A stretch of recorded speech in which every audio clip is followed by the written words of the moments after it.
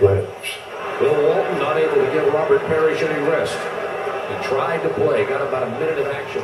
There was a moment during a timeout when the crowd was chanting for me to come and play, and I couldn't.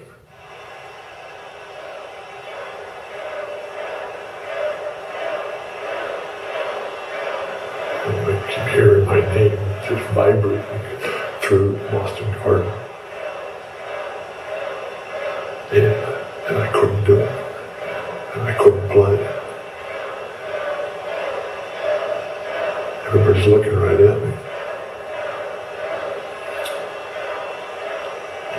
And then Dennis Johnson, who had been in Portland on April 18th, 1978, playing for Seattle, the day that I had taken that pain-killing shot in my foot and the bone in my foot split in half.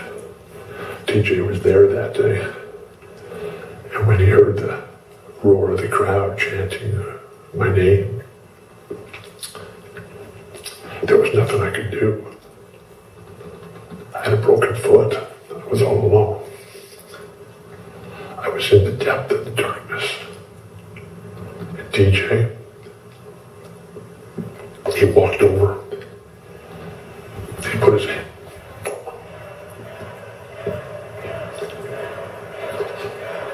TJ put his arm around me.